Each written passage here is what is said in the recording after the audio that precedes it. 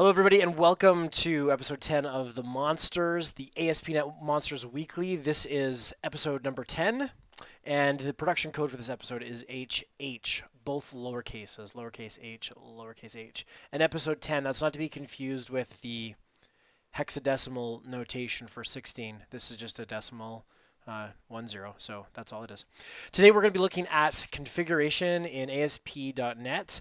We've done this before, but we're going to look at it from a little bit of a different angle today and look at what it would take to get some settings pulled in from the database. So, Dave, you've worked with applications before. What kinds of things would we be looking at? We've got the things that we can put on the web server. We've got the kinds of things that go into a normal configuration file. We might, in today's world of MVC core, we might be putting those into config.json or something similar like that.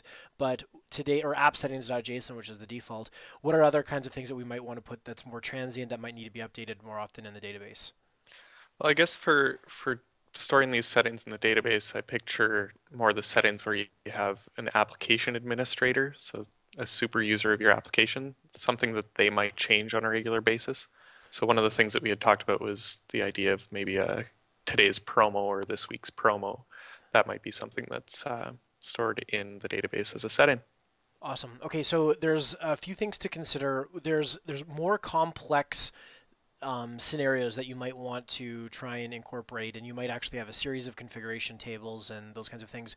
But at some point, we're going to need to distill this down to a configuration value, some kind of key value pair that can be used throughout the site. So we're going to start here. I've just got a simple setting that I've implemented in my home controller. You can see I'm pulling out the configuration, the site title from the config. And right now, this is pulled from appsettings.json. So I'll just scroll into appsettings.json. We'll double check that guy. And inside of here, I've just added to the normal appsettings.json file a site title where it says the monsters. When I run this guy, we'll just give it a second to run, build starting, and all of that wonderful goodness. We're going to see basically the default project come up, and it's going to actually say, and in the background here, I believe the database might actually be, I don't remember my code path that I've got set up, so the database might be building. So this first one takes a little bit longer to run, but here's the value that we've got. This is actually from the app settings.json. It says the monsters, and we can verify that just by going here, and we can see that we're adding a JSON file, appsettings.json, and then we're setting up configuration by calling builder.build. So any of our configuration builders, and we can create our own, they're going to basically invoke this guy right here, builder.build. Now to follow that value through, I'm pulling it out of the configuration, just storing it in a view bag. And I'll talk about this just for a quick second here, but I'm going to go to the view really quickly. Inside my view, I've got home, and I've got the index, and we can anticipate that we would here see a heading somewhere. Visual Studio's fighting me.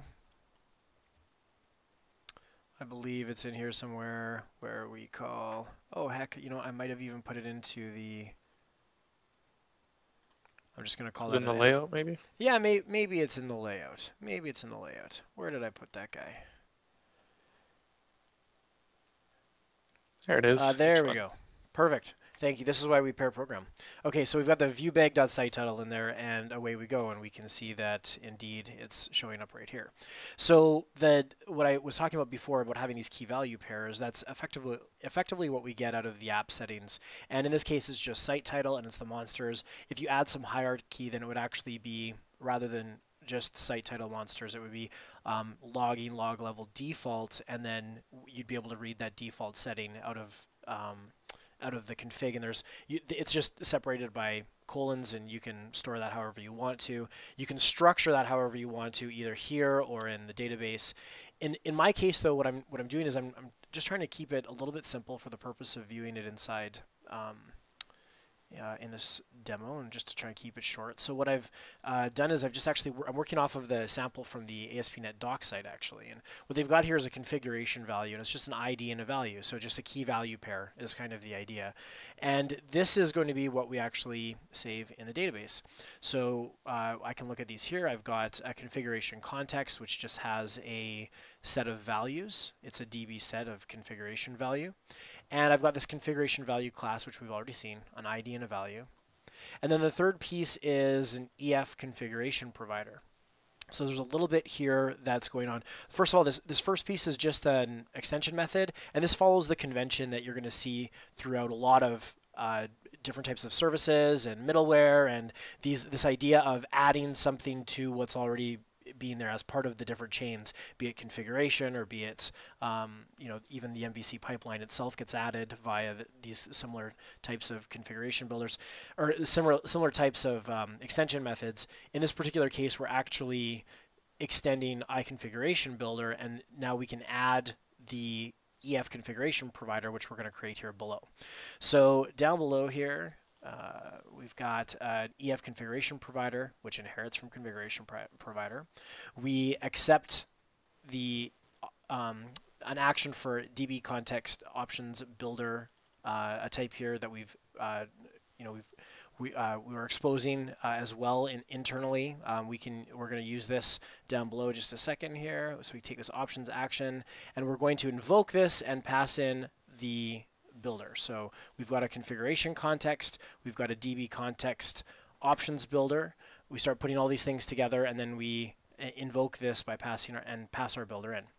Okay, a couple more things here in terms of this one. We've got this. This is the override. This is what we need to expose, this load method, and this is where we are given an opportunity by the framework to add our own values in. Down below is this. First of all, it ensures that the database is created, and then it checks to see if there's any values already existing in that table, in the values table. So it's just doing an any check, and if not, it's going to create a default set of values for us. So in our case, I'm going to be adding the site title, it's the monsters, and I'm going to be adding current promo 50% off monster stickers.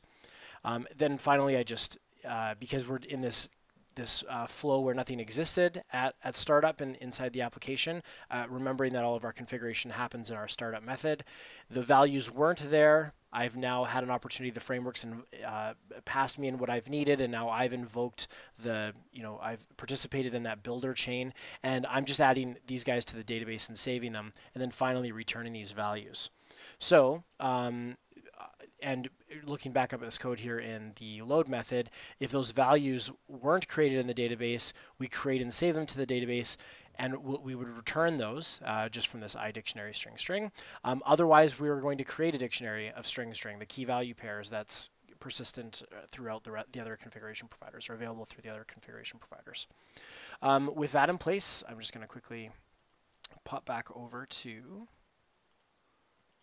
startup.cs, and I'm going to take the next guy in the next step in the chain here in this configuration chain. So the first thing that we did was we added the JSON file, and now I did call config. I called builder.build here. I've added a config file because this app settings.json actually contains the connection string information to the database. So in order for me to load values from the database, I need to know which database to pull from. So this is kind of a neat thing that we can do here if we're working in different environments, or if we're out in Azure or something, and these things are loaded in by environment variables. We have an opportunity to partially load some configuration just temporarily and use it in our startup method. And then here I actually just call in with the default connection string. I add the entity framework bits here, and then I finally call. I'm actually confusing myself. Oh, right, add entity framework. This is the extension method we've created. I apologize. So we go back to our EF configuration provider, and we can see here the extension method that we've got. Add entity framework and the entity framework extensions. Okay, we are all set. #experts. Okay. So add entity framework, and this is the bits. These are the bits that call our extension method. It creates our EF configuration provider and loads our values. If they don't exist in the database, they get loaded in by default. And then finally, we call builder.build. We set this to be our configuration value that's exposed throughout the site as an iConfiguration route. Okay. So now when I run the app, I'll run it again here. And those default values that we had stored, that we put in that provider, are going to be added to the database as the database is created. So we should get those new values that we were looking at. Magic. And this is definitely where the database is being created. There we go. It's the monsters. Right on. So we went from the monsters to it's the monsters. And of course, if I go back to my database here and refresh, I can now see I've got this new guy in here. We've got the table that we expect configuration value, which was that DB set that we created. And I can edit the top 200 rows.